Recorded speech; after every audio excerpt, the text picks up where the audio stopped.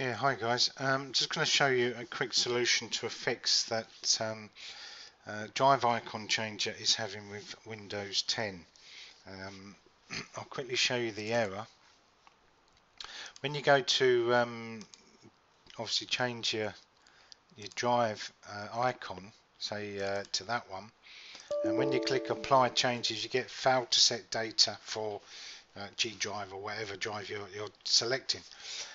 Quick fix for this is pretty simple. Because it is Windows 10 and there is a problem with administration rights of Windows 10, basically it's a pain in the arse, but that's Microsoft for you.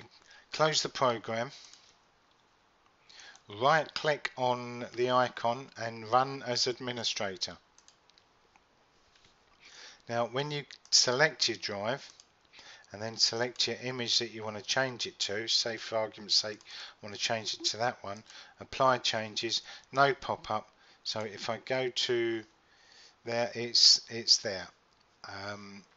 So if I want to change that back to its original one, G elements, apply changes, refresh this page, and it changes and it works perfect. No errors, no pop-ups.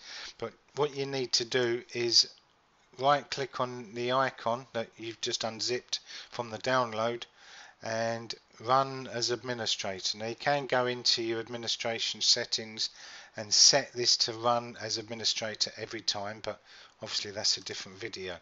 So yeah, just right click on it, run as administrator, and you're away and it should work fine.